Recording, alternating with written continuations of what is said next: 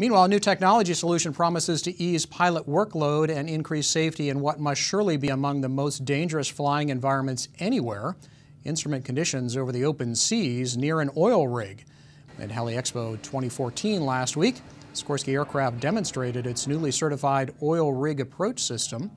The method of approaching oil rigs recently received FAA certification and is in use in the Gulf of Mexico by PHI and Chevron.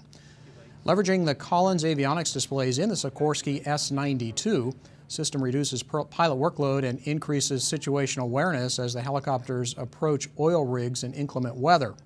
The individual operators, with FAA oversight, then develop instrument approaches to each rig, but unlike conventional land-based instrument approaches, the pilots flying the oil rig approaches have the ability to set their own approach course depending on the winds.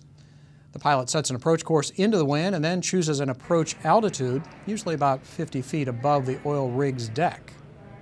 So there's a workload reduction in the critical phases of flight are tremendous, and that enhances safety.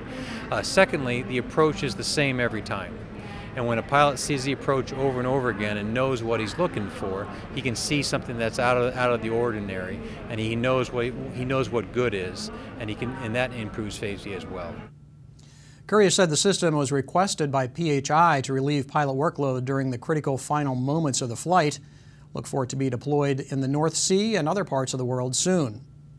Every Thursday, we're working to get you answers. The most experienced reporters in general aviation, bringing more details as they develop. The stories that affect you. We talk with our own safety expert. Every Thursday, AOPA Live this week.